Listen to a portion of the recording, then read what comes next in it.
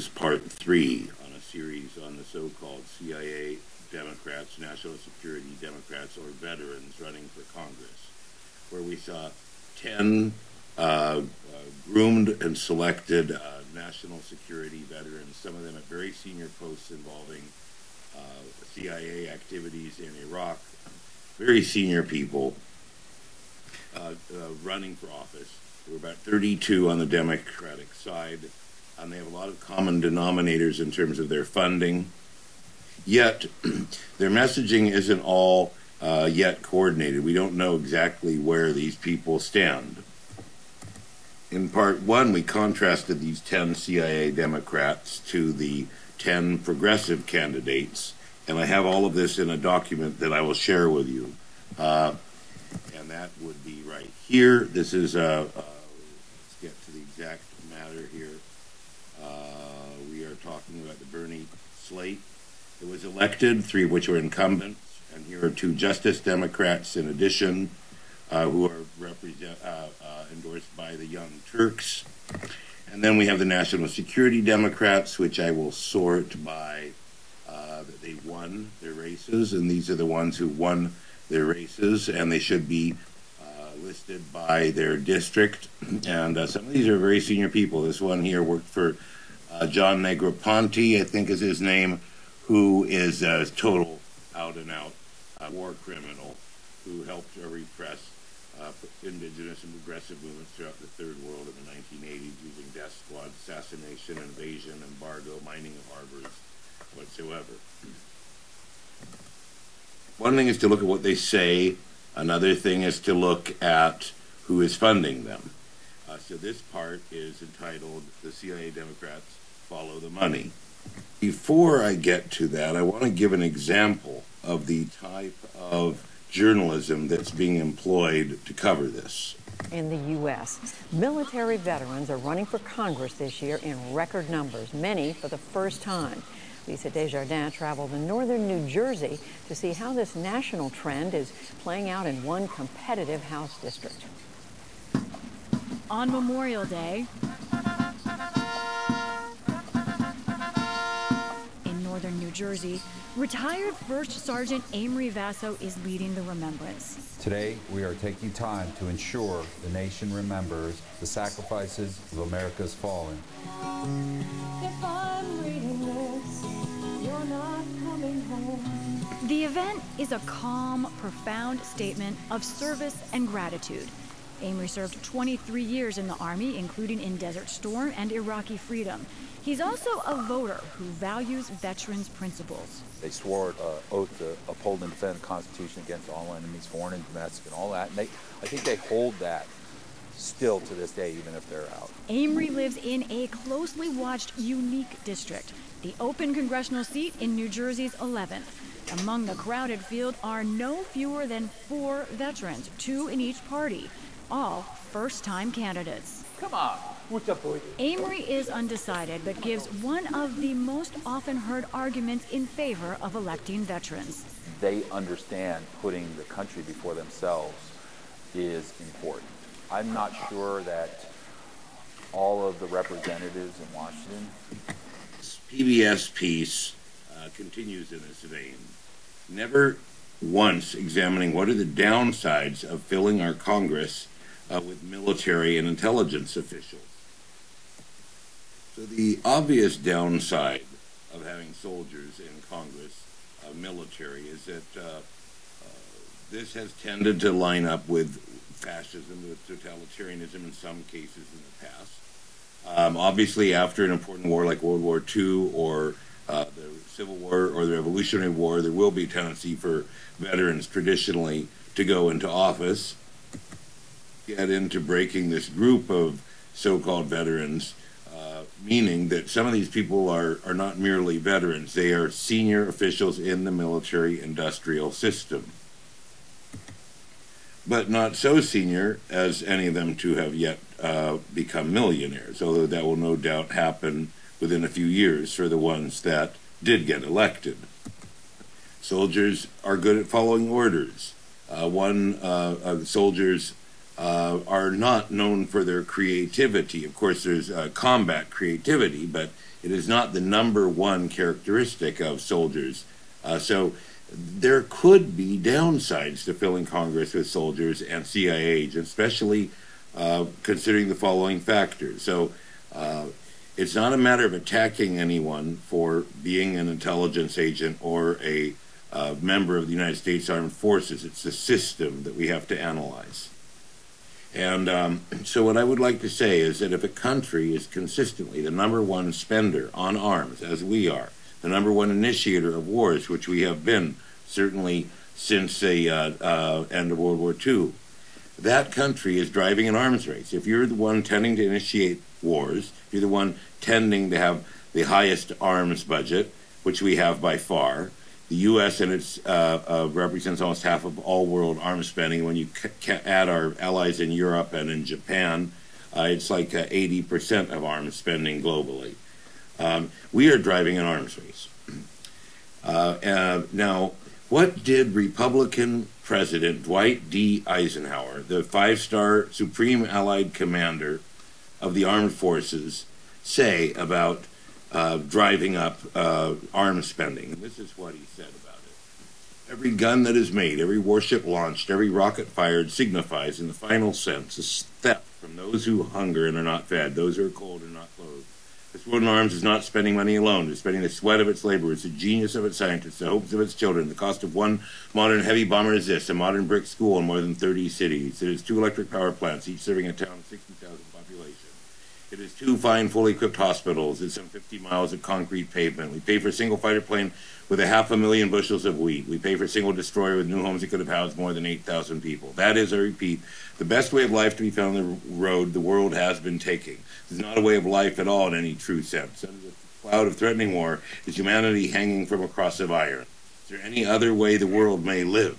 Question mark. Not only do we deprive our own citizenry, with more than 15% of the U.S. population living in poverty, while our military overage, that is the amount we spend above and beyond, say, maintaining double the spending of China or 5 times the spending of Russia, which would be around $400 billion a year, versus the present close to $1 trillion when you add the national security apparatus and the intelligence agencies. This could easily wipe out all poverty in the U.S. if we simply brought it down a couple of notches, significant notches, to drop to $400 billion. We're doing this to our allies because they tend to ratchet up their spending to keep up with us proportionately. We're taking money away, opportunity away from our adversaries, who were not our adversaries once and they won't be forever. So we aren't hostile to the population of China or Russia. Our governments have conflicts with each other. So no one here, unless we're in a hot war, should want to deny a Russian city of its teachers or a Chinese a farm of its machinery because they have to deploy those resources into maintaining this arms race. The way this can be pulled off is to create this quasi-religious cult of worship of the military, which is outlined in the book by a guy named Thorsten Veblen called The Theory of the Leisure Class, which is that we've always had a parasitic element on top of our societies, the warrior class. To this we now add the merchant chieftain, the billionaire. For me, if I was a serviceman, an employee of the Department of Defense, I would take satisfaction in my work, and I would not expect my neighbors to thank me for my service. Just as if I work as an engineer or a scientist or a teacher or a doctor, we take satisfaction in our work. Now, for others to want to honor people in professions, that's fine. But we shouldn't seek out ego gratification. There should be a sense of humility right now when we look at the hard evidence, which is that since World War II, we have not properly declared war on any of the actions we've been involved in. The Korean War and every war we have fought since has been immoral, so immoral. We did not have the stomach to declare war. The Congress has cravenly passed a buck. So when we celebrate Memorial Day and Veterans Day, should we not mourn also the death of our democracy when we do not even have the intestinal fortitude to follow our own constitution and provide a proper declaration of war. So in the case of Iraq, for example, there was the authorization of use of military force, a blank check given to Bush, and then Bush went off and started declaring war on countries that had al-Qaeda or associated forces in them. Now, it turns out there was no al-Qaeda link to Iraq because Saddam Hussein had a secular government, a non-religious government, and al-Qaeda was deeply hostile to the Ba'athists in Baghdad. So it was, we contravened our constitution by not declaring war. We cravenly passed on a carte blanche to the executive. And all of this, people should have a sense of humility about all of this when they run puff pieces on veterans entering office. So, to disclose the results of my research, it's been very interesting following the money. Now, let's go in there and take a look. I believe it's right here. So first of all, this is a list of all the contributions from big known donors to these national security candidates. So here we have Lauren Baer, who I believe lost. Her #1 contributor in this list is, and this is a partial list because we have their actual contributions listed here, which I believe comes to a grand total of, do I have a total here? Would be nice, wouldn't it? The total of the amount is $55 million we see here. Now, a fair amount of that is going to come from the main House PAC, the Democratic Central Committee, and in the case of Senate, the Senate PAC. However, about half of this money is traceable to these following big donors, which amount to, which are right here, amount to $28 million out of 55. So about half of the money is accountable to these political action committees. We have Alphabet. I happen to put them in here because it's interesting to study Google's intentions. The With Honor Fund, which is funded by Jeff Bezos. The House Majority PAC, which is aligned with Nancy Pelosi and is definitely, we'll go into that, but it's also the standard Democratic contributors, George Soros, this guy named Simmons, which is a whole nother story, which we will talk about now. Simmons, so this is kind of complicated. Let's see if I can give you the information on Simmons. So here are the top 100 contributors in the U.S. These folks spent, what does it say, $637 million in this cycle.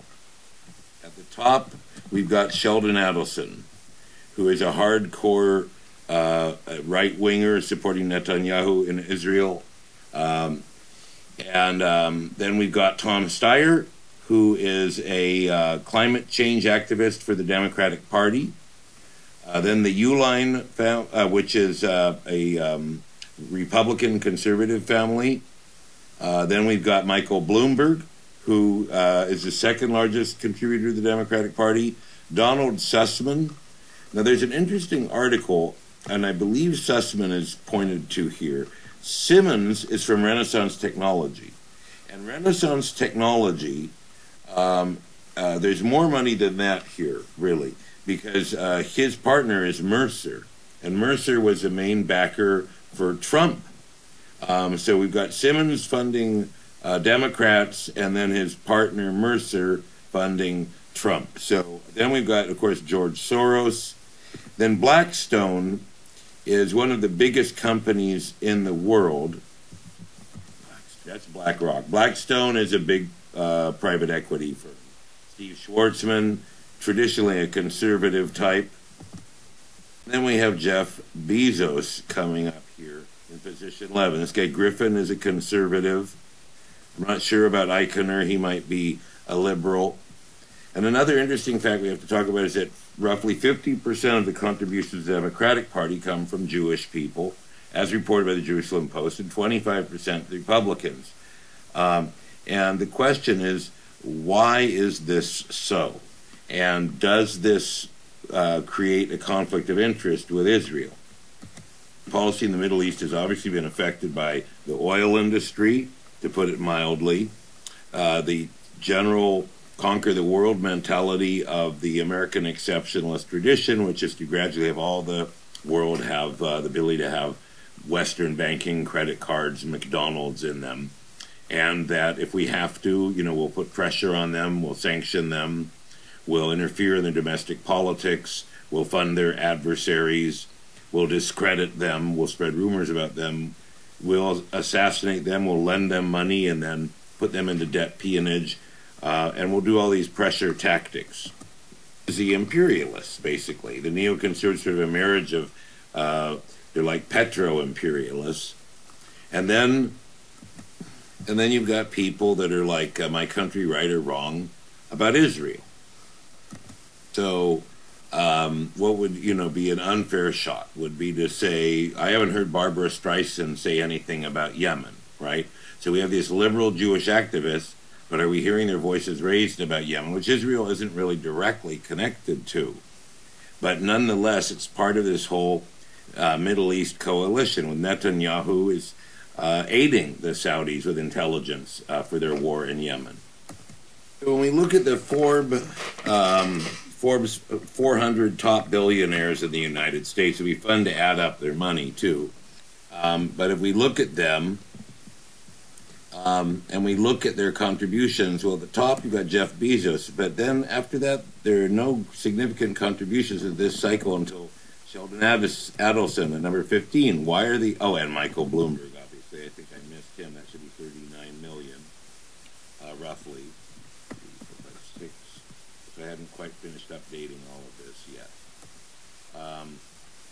But what we see here, and then we have 12 million here at position number, Steve Schwartz at number 34. Then who's next on the list? Ken Griffin of Citadel, 11 million, conservative. Then we've got Charles Schwab, conservative, 7.2 million. George Soros, 17 million at position 60, roughly. But I haven't filled in everyone, but the rest of these were not the main players in the election. So the question isn't why isn't there, since we've removed all the restrictions on using money in politics, which happened with Citizens United. Now I know why Bernie Sanders says that the billionaires call the tunes and that the disastrous Citizens United, because when you start chewing through the numbers and everything, it's astonishing. But what we see here is, if you take these billionaires, these 400 billionaires, an average of 10 billion each, that's $4 trillion. If they took 0.1% of their capital, that would be $40 billion per election cycle. So if they just put 0.1% of their capital in every 2 years, it would increase the cost of elections by tenfold. So this has not yet happened. But unless we rein it in, that is what could happen. So let's see here. Now, the interesting thing is that the ones that actually did contribute a lot are not even on the top 400. So you've got, so Steyer, Tom Steyer, the Democratic climate change guy, is only worth 1.6 billion, so he's not on the list, with 50 million. The Ulian couple, which has Uline, this shipping company, 2 billion is their value, so they don't make it on the list. They were 40 million rather. Donald Sussman, Fred Eichner, Timothy Mellon from the Mellon family, I believe, Reid Hoffman of LinkedIn. None of these people are even on the list. So some of them are sort of B-listers that are, and one, the case of Renaissance Technology, this guy used long-term capital gains to pay his taxes instead of income, which is what would normally happen with an operation that trades millions of times and rotates its portfolio every quarter. So this guy could be on the hook for massive civil and criminal penalties, as well as billions in taxes. So how that informs the Mercer and Simmons and their donations, you can imagine. Element of the money funding U.S. politics, which is to provide political coverage for themselves so that they won't be prosecuted. Now, on the other extreme, you have Trump proposing to give the Medal of Honor to Sheldon Adelson's wife, the largest campaign contributor he has, which is just unbelievable. So, you know, the most obvious thing about these CIA Democrats is, imagine if the Democrats want to initiate some kind of conflict with Russia. On the one hand, you've got these people who understand the pain of sacrifice and all that, but on the other hand, many of them are probably cold warriors. These are senior people, they're not junior people in some cases. Secondly, what if they wanted to vote to impeach Trump? Which I'm not posing an opinion about myself, but if you have a bunch of soldiers and they're cold warriors, and you're basing your argument on Russian interference, which in my opinion is a interesting choice. See, nothing gets in the news for no reason. Everything has an agenda. Sometimes the agenda is to get clicks because it's funny or salacious or outrageous. But sometimes it's for a purpose. And obviously, we could look at U.S. interference in Germany with the wiretapping of Angela Merkel's phone, or Obama coming out and publicly endorsing Macron. We could look at the fact that the U.S. has a substantial election interference business through its covert agencies all over the world, and overt meddling, where we invade countries or in other ways get involved. But there was a choice made to focus on this, where also, if you watch the movie The Israeli Lobby, you'll see a real massive campaign of influence going on. Or when the U.S. flew an entire team to get a drunk elected in Russia in 1996, who proceeded to destroy the economy and the country, running the ground to the point where he was crying when he resigned and handed the government over to Putin. But we chose to focus on this, and for those of us who followed the Bernie Sanders campaign, we saw outrage after outrage. Right now we see these outrages happening with 3 disenfranchisers in chief, with Brian Kemp in Georgia, who took 350,000 people off the voting rolls using Chris Kobach's cross-check. You got Chris Kobach, and I believe he's in Ohio. And then you've got Scott Walker, who made it very difficult for students to vote in Wisconsin, definitely helped Trump win Wisconsin. And so you've got 3 disenfranchisers in chief here, but we saw these same tactics in the primary with Clinton, closing down of polling stations in Arizona, in Puerto Rico, deletion of 200,000 voters in New York, exit polls not matching the votes, and that normally in a country we don't trust the voting of, if the exit polls deviate by more than 3 to 5% over what the official vote count is, there's an assumption of fraud or a mistake. So this did happen, and as a result, a weak candidate ended up facing off against Trump in this particular election. And as a result, we got Trump, which for some people is a major disaster. And the Clinton people don't want to go out of business and go home. Pelosi does not want to resign and hand the reins over. Feinstein, after losing the endorsement of the Democratic Party at her mid-80s, decided that she needed to continue to block any progress here in California. It seems that these people, once they've tasted power, just cannot let it go. We have Clinton get involved in saying that Stacey Abrams won the primary, and really Clinton is sort of radioactive for a lot of people, and she really should just not comment on the Georgia election. In my opinion, it's for her business. It's a free country, but I think she's actually should stay quiet until we get the runoff or not, because I think she will just further polarize Georgia in an unhelpful manner. Why are only a few, maybe 10 of these 400 billionaires actually contributing more than 0.01% of their wealth? And the reason, in my opinion, is there's a couple of possibilities. One is there could be certain key guys that are the ones that are moving the money in, so the other guys don't take any political heat. So you don't want everyone having their company scrutinized by your political opposition by stepping in and funding when the funding isn't necessarily needed. Or so one possibility is that there's one guy, they draw straws, and one rich guy says, I'll be the one who pays to bill this for this dinner. Another possibility is that there are different ways of contributing. So if you are operating a news media outlet like Fox, like Rupert Murdoch, you don't need to, I don't know if Murdoch's got U.S. citizenship or not, but you don't need to give money. You just need to give propaganda with your corporation. The ones that want to avoid scrutiny are people that generally that would have businesses that could be taken apart or lose contracts if you got too hot politically, you got too in the center of things. There's a potential for a vastly larger amount of money coming into elections. So let's look at one other important point here in the breakdown of funds.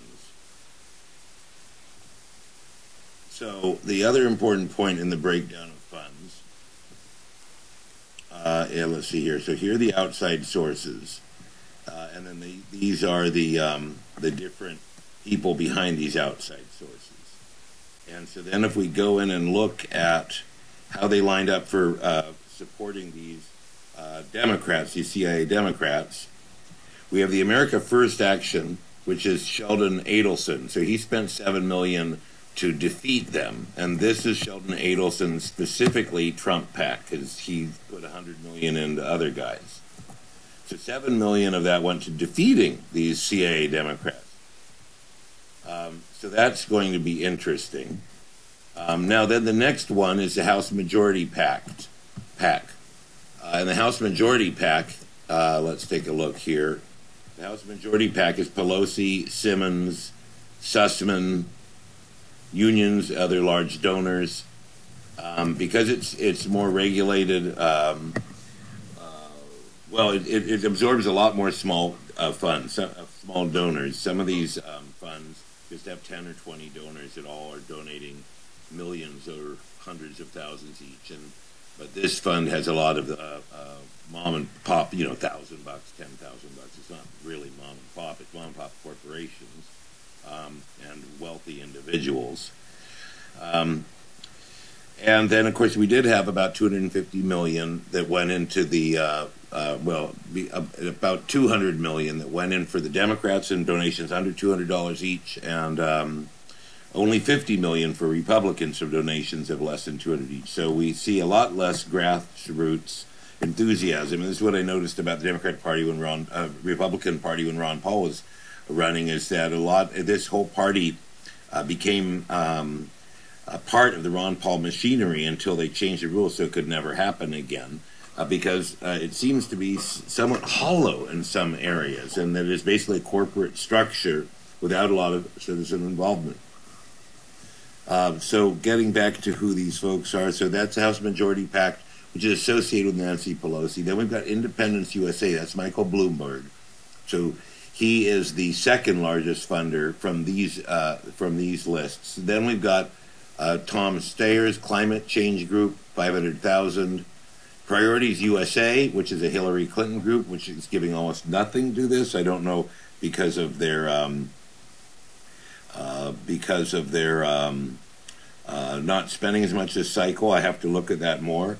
And then Vote Vets is a Bloomberg group, and With Honor is Jeff Bezos. So that gives you an idea. We've got Bezos and Bloomberg, who aren't even really Democrats, the principal contributors to these campaigns outside of the traditional Democratic Party PACs. And we see a pattern where we have these B-listers who are contributing as much money as a few targeted billionaires. And that's really what I've got to report for you tonight.